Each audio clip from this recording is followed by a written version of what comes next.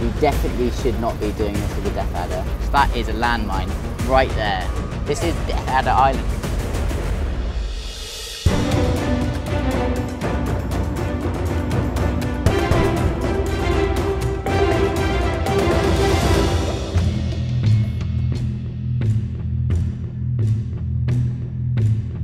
This is Magnetic Island, or as it's known to the locals, Death Adder Island.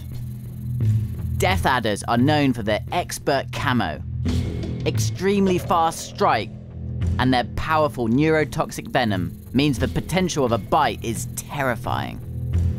When I bought the place, they said this was known as Death Adder Alley. Most people are afraid of snakes in general. I've been bitten by a Death Adder. There's no doubt that the Death Adder is a highly dangerous snake, but I believe there's no need to fear them if you understand them. Let's test this theory. It's day one looking for Death Adders on Magnetic Island, and what we're doing is road cruising. So I'm in the car going as slow as possible, and I'm just keeping an eye out for the Death Adders that are coming across the road. Total luck at the end of the day, but you just have to keep your eyes peeled on the road. And it's not just snakes that cross the road. Wow, how cool is this? This is an echidna, really related to the platypus. What he's got is this long kind of nose. This is basically an anteater, and he can burrow. He's got very strong claws. It's an iconic Australian animal. Tonight, the Death Adder's expert camo has beaten me. Tomorrow, it's time to try plan B. I've had to up the stakes a little bit, and now we've got a search party looking around the island for the Death Adders. So these guys, they want to spread the word that these Death Adders are actually getting endangered, and they think that they are worthy of conserving. Howdy. Hey Blanche, how are you? Hi, how's it going? Are you practicing the pressure bandages?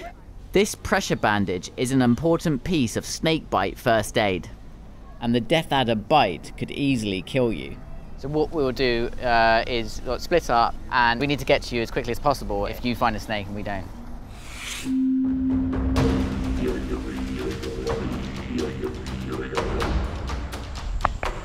That's a snake.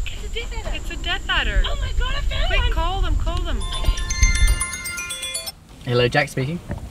Are you kidding me? I cannot believe that. Yeah, we found one. He's just a baby. He's kind of just wedged in between some rocks. Okay, I'll see you in a second.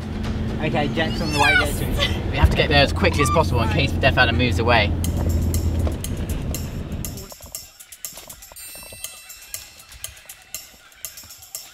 Oh, wow.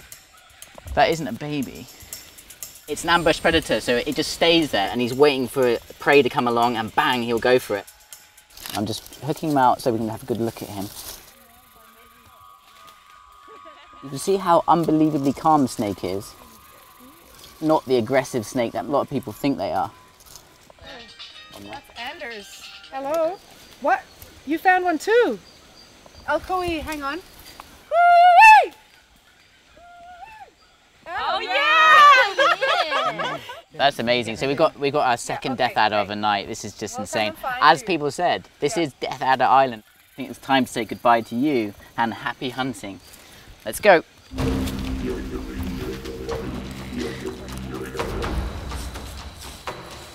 Whereabouts is it? I can't even see it.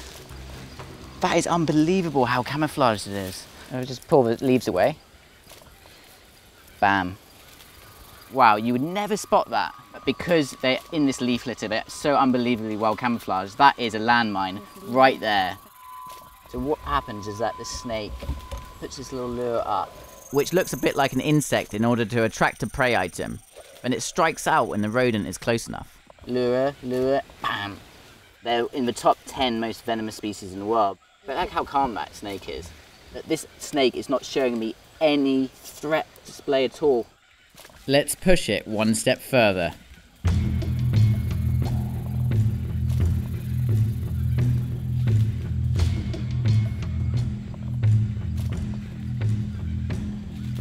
You definitely should not be doing this with a Death Adder. I think this time we put her back into the rocks. I have a lot of experience with venomous snakes, which is why I wanted to do this. I wanted to show how this snake can be calm if not threatened. These snakes are not looking to bite. Thanks so much. No worries, mate. Pleasure. But the Death Adder camo is like a landmine. And to live alongside them, you do need to take extra care not to stand on them. Death Adder, yes!